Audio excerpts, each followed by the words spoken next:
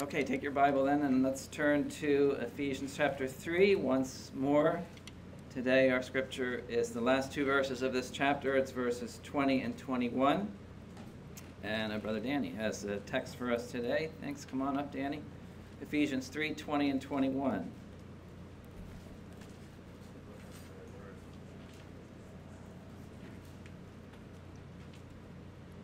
Now to him who is able to do exceedingly abundantly above all that we ask or think, according to the power that works in us.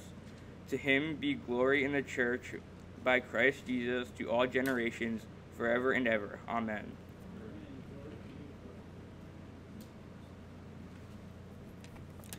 Amen. Let's pray. Father, thank you for this small portion of your word, and thank you, Lord, for all that has led up to it. We glorify your name. We praise you. We thank you, Lord God. We worship you. Help us, Lord, to understand. Spirit of God, help us, fill us this morning. Help us, Lord, to live in the light of this wonderful passage of Scripture. We pray in Christ. Amen. All right, friends, these two verses constitute what's called a doxology. The word doxology means, well, it's actually what we just sang right after the offering. Every week we sing the doxology. Doxology means a word of glory, a word of glory. Right? Doxa means glory. The New Testament letters are sprinkled with about a dozen of these doxologies, and if you boil them all the way down to the bare bones, they take the basic form of to him be glory. Right? That's why they're called doxology, right? To him be glory, and him can be either God or Christ. But they're never just so basic, right? They're always expanded. So I'll give you the one from Jude, which says this: to him, so there's that part, right? To him who is able to keep you from falling and to present you without fault before the presence of his glory with exceeding joy. Okay, that's the expansion of the to him part. Okay, to the only wise God, our Savior, be glory and majesty, dominion and power, both now and forever. See how it's expanded, right? You have that small core of it, but then it's expanded in a big way. Okay, and you can see that basic skeleton in these two verses. Verse 20, okay, now to him, and then you have this certain description of him. What about him? And then in verse 21, to him be glory. And then there are three phrases that specify this giving of glory. So you see those three phrases. First, in what sphere the glory is, right, in the church. And then by what means? By Christ Jesus, right? Without Christ Jesus, none of this happens, right? Without Christ Jesus, there is no church. There is no dwelling place for God. So by Christ Jesus. And then thirdly, for how long the glory? And the answer to that is to all generations. And then literally what it says is, okay, it's translated English forever and ever, but literally what it says, unto the age of the ages, right? Unto the age of the ages. That's the far future, right? The deep future. How long is an age? Right, an age is, well, I guess many, many generations, right? And the future, in the scripture, the future is conceived of not just as eternity. You know, theologians talk about the eternal state, right? First you have the coming of Christ, you have the millennium, you have the eternal state, as if it's kind of it's just a single state, a static thing that's just unchanging. But no, the scriptures actually conceive of the future as age upon age, okay? And that to me, it's pretty fascinating. You know how the song The Amazing Grace says, when we've been there 10,000 years, right? 10 millennia, but it's not going to be 10 millennia of the same thing. Don't you wonder about that sometimes? You know, is eternal life going to be unendingly the same? I mean, we all know it's going to be fantastic, it's going to be wonderful, you know, we all know that, but won't you eventually run out of things to do and people to meet, and, you know, you're going to say, I've been there and done that, right? About heaven? I mean, is that possible? No. Okay, the answer is, of course, no, certainly not. The scripture says, in him is life. Life grows.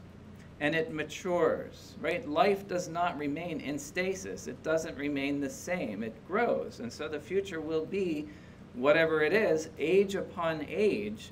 Okay, so Ephesians chapter 2 said that God has done this amazingly gracious work of redemption in us so that in the ages to come, right, ages to come, he might show us the exceeding riches of his grace in his kindness toward us in Christ Jesus. Okay, it literally is inconceivable what the far future holds for those of us who belong to Christ, right? Ages to come, okay?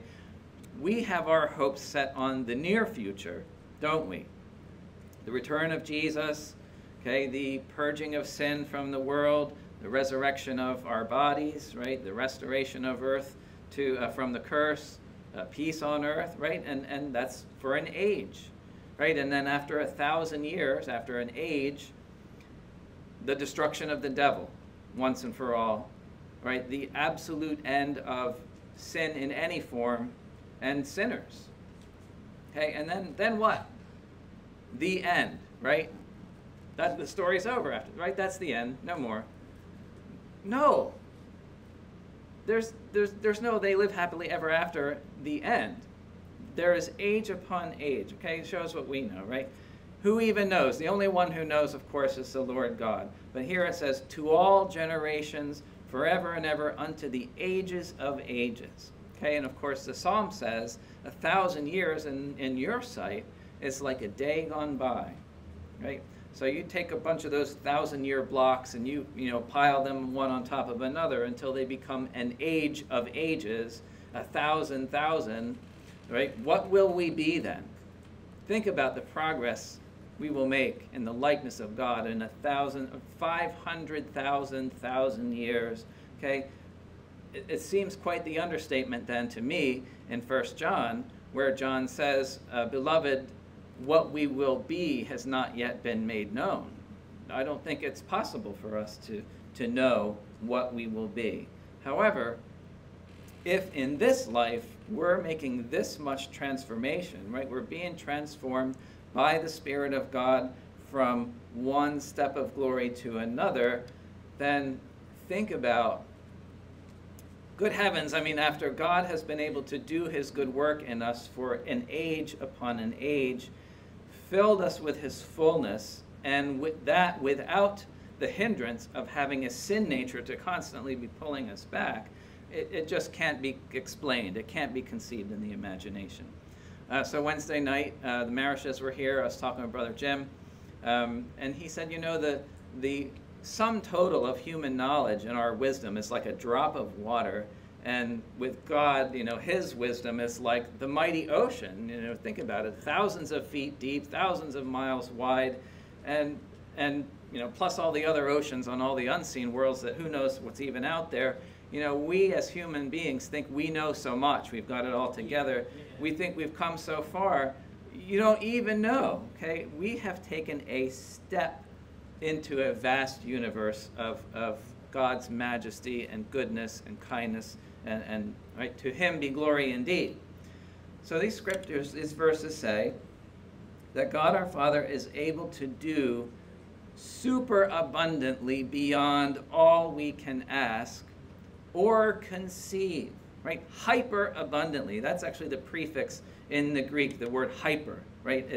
It's hyper overflowingly above all that we can ask or even conceive. God is able, right? Of course he is able. In the Old Testament in Isaiah, he says, the zeal of the Lord of hosts will accomplish this, okay? Are you going to tell him he can't do this? So it's worth looking at, if you will, the inconceivable thing that he's done for us already, and marvel at that much, because I think we do need to get a sense of what is this power, right? And it says this power which is at work in us. What is this power that's at work in us? Okay, if you rewind back to where we've been for the last 4 or 5 weeks to verse 14, and these things that we've been praying for over the last 6 verses, that we'd be strengthened with might in the inner man, right? That Christ might dwell in our hearts, make his abode in our hearts through faith, that we might be rooted and well-grounded in agape love, that we might be given this supernatural capacity to comprehend how long, wide, deep, and high is the grace of God, that we might experience Christ's love and be filled with all the fullness of God. Okay, if we're going to pray for these things, we might be tempted to ask, how is any of this stuff even possible? Well, this doxology has the answer to that doubt. Okay, what do you mean, how is it possible? It says, according to his power that works, that is operating in. That's obviously how, according to God's power. So what kind of power is God's power? What has that power already done? Already. Okay, it's good to have a clue about what this power that moves within the believer can do. Well, for starters, it's the power that made everything out of nothing. Right? Why is there something rather than nothing? It's because the all-powerful God said, let there be, and there was. Okay, now you try that. Pick any object, a paper clip, anything. Will it to be. Okay, just command it to be. Okay, let light exist. And it did. Okay, Psalm 102 says, you, O Lord, in the beginning laid the foundation of the earth, and the heavens are the work of your hands. That's some power. That is the power of God. What did we begin as? Dirt, dust, right? I would say that just the fact that you draw breath and you're able to think and talk is quite a long way up from where you used to be, right? Which is to say, you didn't used to be at all. Out of the dust of the ground, God formed man and breathed into his nostrils the breath of life, and the man became a living being, a living soul. Now think about, did the soil of the earth conceive of what it could become in the hands of, did it have any notion at all of what was in its future? No. Is not a human being already hyper exceedingly beyond all that the inert dirt could have expected to be in the course? Look at you, look at the thing you are, a singer, a creator, an inventor, somebody made in the image of God. That is the power of God. Okay, I don't know if you've ever seen any of the footage from like the Outer Space Explorers, the Mars Explorer, the rovers, or from the moon, the surface of the moon. What do you see? It's absolutely lifeless. I mean, there's rocks, there's soil, there's dirt, and there it sits. And there it's going to sit forever and ever, of course, unless God does something about it, but it's just sterile. It will never do anything. That's what the earth would be too if God had not used his exceeding great power to operate upon it. He said, let the ground bring forth vegetation. Let the waters bring forth swimming things. Let the sky be what? Filled with flying things, right? He formed the heavens, he formed the earth, he formed the sea, and then each thing in turn, he filled them. He filled them. But notice that he didn't say, let the ground bring forth a man. He said, let us make man in our image, right? According to our likeness. And he formed the man, and he filled him with life. Now, if you have questions about the power of God that is able to do things within you, I think you ought to think of where you came from. Where did your first ancestor come from? And what was there before that? Nothing but dirt. Some dirt on the ground. And then after that, I don't think you should have too many questions about what is God able to do. And thirdly, what has this very letter said about God's power? Okay, let's rewind back to chapter 1 and verse 19, if you'll just look. Okay, the power which here he says works in us, back in chapter 1 and verse 19, it says, the working of his mighty power, end of the verse, which he worked in Christ when he raised him from the dead. Right? And there's more than that. Right? God not merely resuscitated a dead body, which to me, that's quite a feat already. Right? after somebody has been dead for a few days, not just raised him from the dead, but seated him at his right hand in the heavenlies, far above all principality and power and might and dominion, every other being in all of the universe. That kind of power, right? That kind of power. When Paul says God is able to do hyper overflowingly beyond all we can ask or imagine, according to his power that works in us, that is some power. Okay? If that power works in you,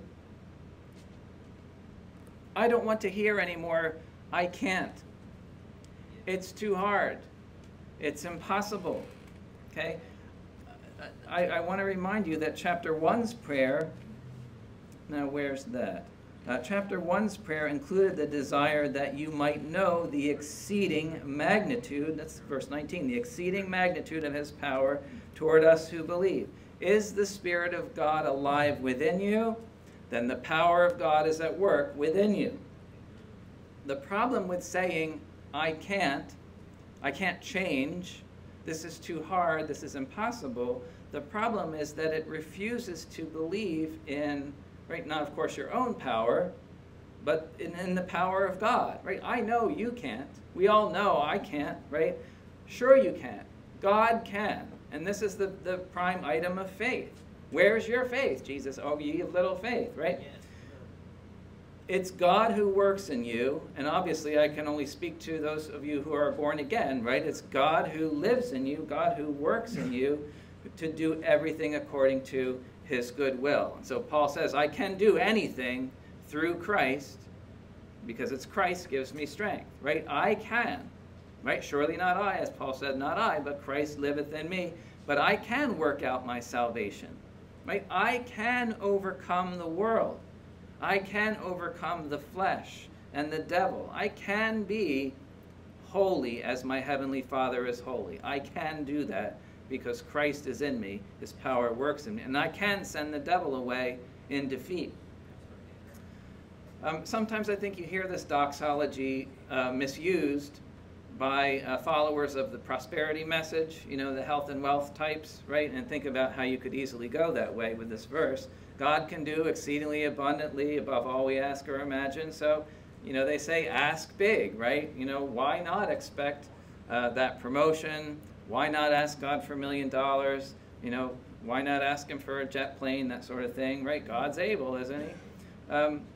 I just feel like if you're going to go in that direction with this verse, why stop there? You know, why not ask him for $2 quadrillion? Like, who needs $1 million? Like, ask him for $1 bazillion, right? Why ask him for a plane? You know, ask him to be made king of the Western Hemisphere. Ask him for a planet of your own, you know, a galaxy. Like, that's beyond what I imagine, so why not ask for that? Well, I mean, we're getting into the realm of the absurd, I think. And, you know, why not ask for a body that will never, ever get sick? Well, I'll get a clue for you. You're getting that in the next life, right? Why not, though, ask for a life with no troubles at all or no challenges, no upsets? I mean, to me, give me a break with this, right? We don't want to come to a verse without paying attention to the context that it's in. And, of course, the context of this whole passage of Scripture and the context of the letter is what? Unity in the body of Christ. Doesn't that seem almost inconceivable? I mean, look at the church and the shape it's in. Is God able to bring unity to the body of Christ? Being built together, being integrated together for a dwelling place of God. Okay, he's able to do that. Christ abiding in the heart. These are the things that Paul has been praying for. He's been telling us to pray for. The Spirit renewing me in the likeness of my Creator. Being brought to the full stature of the perfect man, right? The image of Jesus Christ.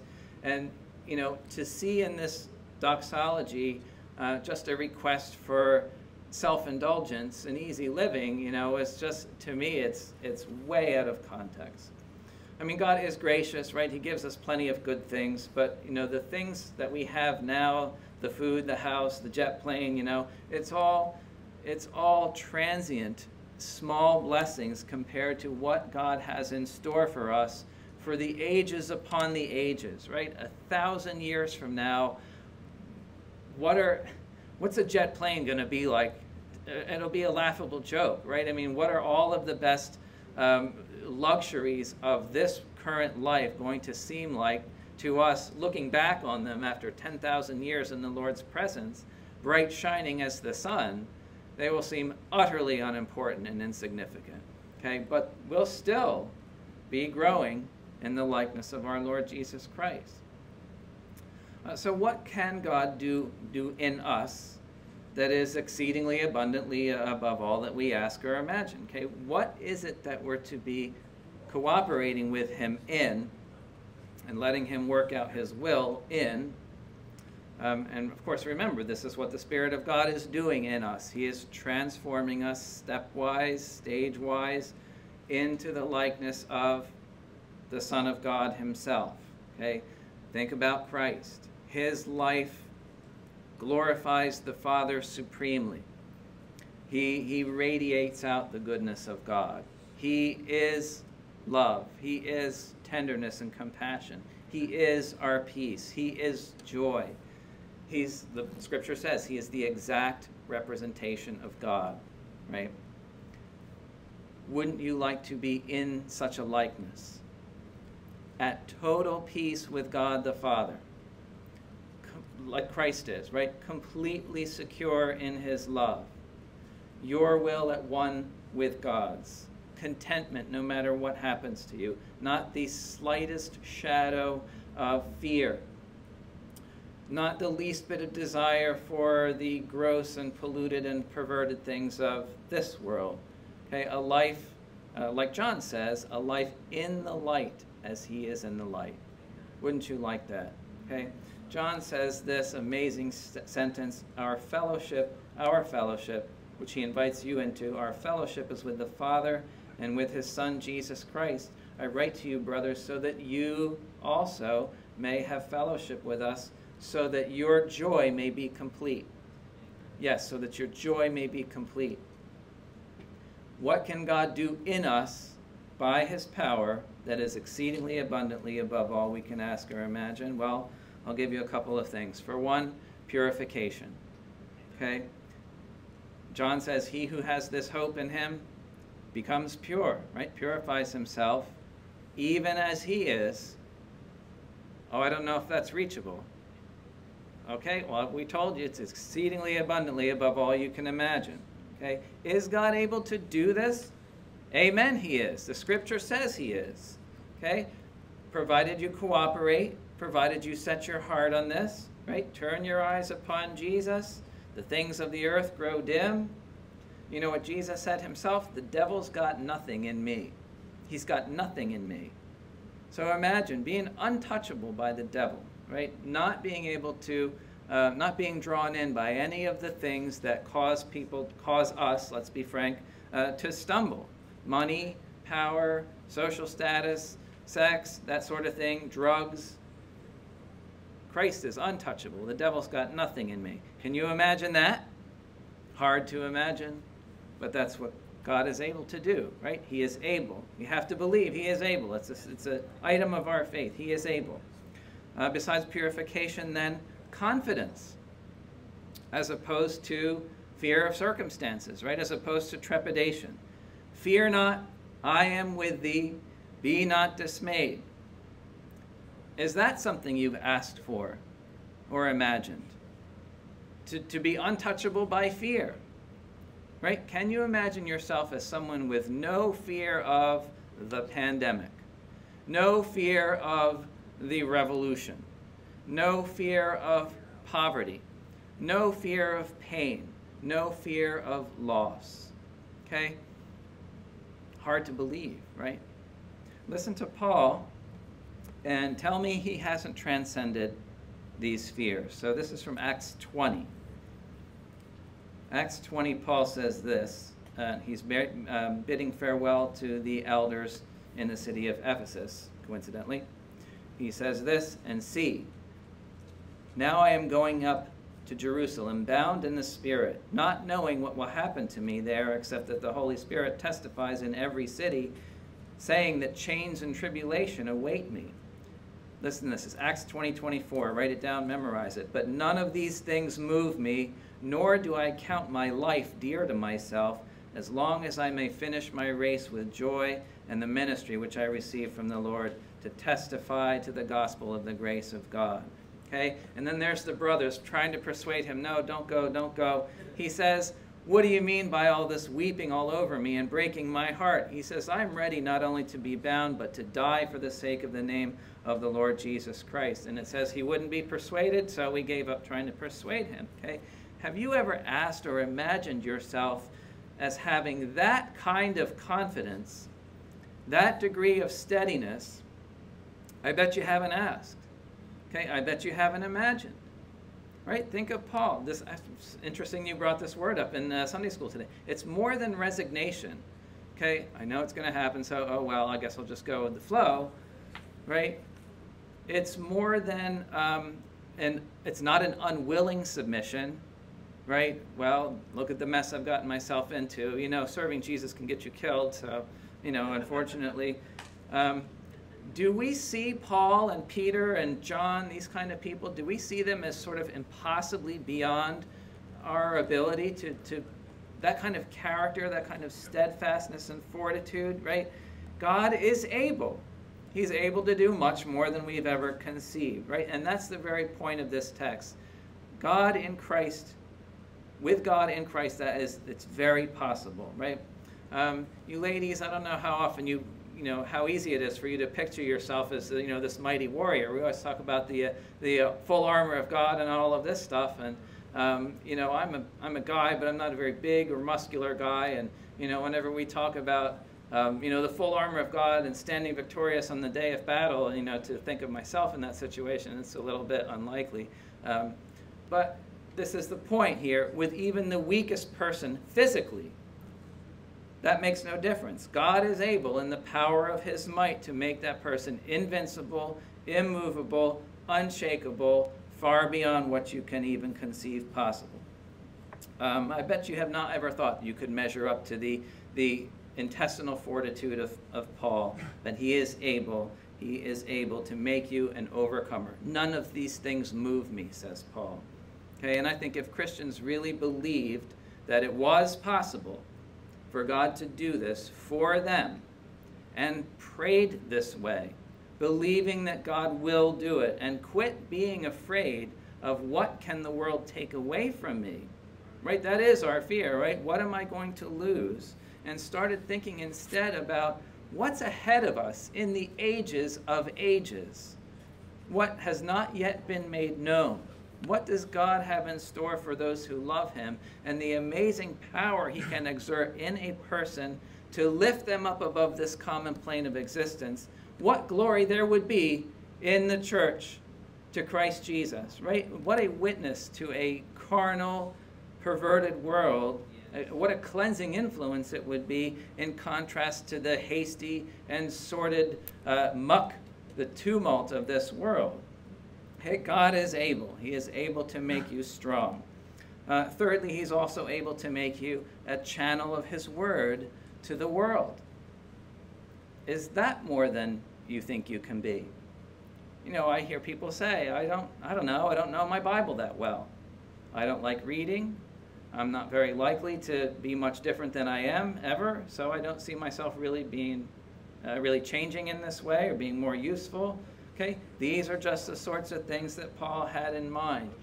Christ's church, his people, they are the manifestation of his presence. They are the messengers of his words to the human race, right? Is that more than you imagined? Okay, oh, I know he's that way, you know, he's that type of person. He knows this Bible or whatever, but I don't think that could be me. You know what? I think it could be you. If Christ, the things we prayed, if Christ dwelt in your heart by faith, if you were filled with the fullness of God, you were strengthened with his might in the inner man, and the love of Christ so filled you that you're hungering and you're thirsting for his word, I think you could. Is God able to do that? Of course he is able to do that. It's just the sort of thing he wants to do by his power that works in you. And finally, can you love? Can you love your Christian brothers and sisters as Christ has loved you? Well, that's a pretty high standard. God doesn't expect me to measure up quite that high, does he? Can the church really be what Christ calls it to be? Yes. Interwoven, mutually supportive, allied, united. Well, that's definitely the idea of the prayer here, isn't it? Okay? To him be glory in the church. That's what it says. Not just in a few select individuals. To him be glory in the church. Jesus prayed. Jesus prayed for those who will believe in me through the gospel. He prayed that they may all be one, as you, Father, are in me and I in you, that they also may be one in us, and that so that the world may believe that you sent me.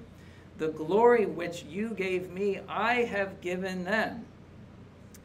And there's a purpose statement, so that they may be one as we are one. Is this prayer going to be answered, do you think? I in them and you in me, that they may be made perfect into one. Okay, it shows you this is a collective a concern that's for the church, right? To him be glory in the church, so that the world may know that you have sent me, you have loved them as you loved me. Is this unlikely? As I said, look at the state of the church right now. It's all over the place. Is it impossible? Is it too much to ask or imagine? Okay, we have conflicts, even perhaps in our own congregation. Let's forget about uniting with everyone else. What about our conflicts? What about competing with each other? What about hard feelings? What about still being concerned for what people can do for me rather than what I can do for my brothers? Does it seem impossible that there should ever be unity in the church? If even a little manifestation of Christ's church has its troubles loving each other as Christ loved you. Okay, well, the doxology says God is able to do hyper overflowingly beyond all you can ask or imagine. So I think he can do this, right? If we believe in an infinite God, we believe that his power is at work in us. Okay? And when I say in us, I mean each individual, in you, in me, and I mean in the assembly. Okay? Within, among us, let's say among us in the congregation. So important, friends. To him be glory in the church, glory in the assembly, in the fellowship of the saints. And so that's why, if you just want to look one more verse ahead, just take a sneak peek into chapter 4. That's why the very next thought in Ephesians is, therefore. Okay? To him be glory in the church, generation to generation, and the ages of the ages. Therefore I beseech you, I, Paul, beseech you, you as a church, okay? You as a congregation of disciples of Christ, I beseech you. What's this letter about? The many becoming one, right? E pluribus unum, remember that? Okay, one family of God. He said, I beseech you, you plural, not you individually, you. I beseech you to walk worthy of the calling with which you've been called, with all lowliness, gentleness, with long-suffering, bearing with one another in love, endeavoring to keep the unity of the Spirit in the bond of peace. For there is one body, right? Not many. There is one body, one Spirit, just as you were called in one single hope of your calling. There's one Lord, one faith, one baptism, one God and Father of all, who is above us all, through all, and in you all. Okay? Make a start and make good progress. Think about, once again, ages of ages from now, what will we be? Just 10,000 years from now. This is the road that God has called you, laid his hand upon you, and set you on this road to go this way. Let's walk this road together, worthy of the calling that we've been called to. That means put sin behind, glorify God in your body and in your spirit, right? In your speech, in your conduct, right? Hear these one another. It's going to be a huge word, a huge phrase going forward, one another. Glory to God in the church. Saints, you only have to wrestle with sin for a few more years. After that, after we overcome that, right, the next thing is a world where Christ Jesus is king. Okay, and after, like I said, after 1,000 years of that, there will literally finally be an end to the devil forever. There will be no more sinners in any form, just God our Father, Christ his Son, and his people, him walking in the midst. And then this is Christ's prayer. Father, I desire that you would be with me where I am, that they would be with me where I am, that they may behold my glory which you've given me. Okay, age upon age, the glory of God, the exceeding riches of his kindness to us in Jesus Christ. It's all by grace, right? Once you didn't even exist. And then once, when you did exist, you were dead in your trespasses and sins. God's quickened you. He's made you alive. He's given you a sensitivity to his word. He's begun a good work in you. Okay? He's going to bring it progressively to completion, to the praise of his glory. Glory be to God on high. He saved us. He's called us upward. He is able to do far, far more abundantly than ever we could ask or conceive. Generation to generation, ages of the ages, glory be to God forever. Okay, let's pray, saints. Let's give God glory. Thank you, Abba, Father, for your wonderful work of salvation in our hearts. And amazingly, Lord, there is so much more to come. As we've always heard, the best is yet to come. We thank you, Lord, for blessings of the present day, and we eagerly anticipate the blessings of the future. Please, Father, Lord Jesus, come quickly. Complete your good work in our hearts. In the meantime, Lord, we set each other before you. We set our congregation before you and pray, Holy Spirit, that you would work in each of us. Help us to love each other. Help us to have courage and strength and to become holy, Lord God, as you are holy. All these things we know you can do. We know, Lord, you will do if we cooperate with your Holy Spirit. We know that you will do them, and in Christ we ask for them. Amen. Amen.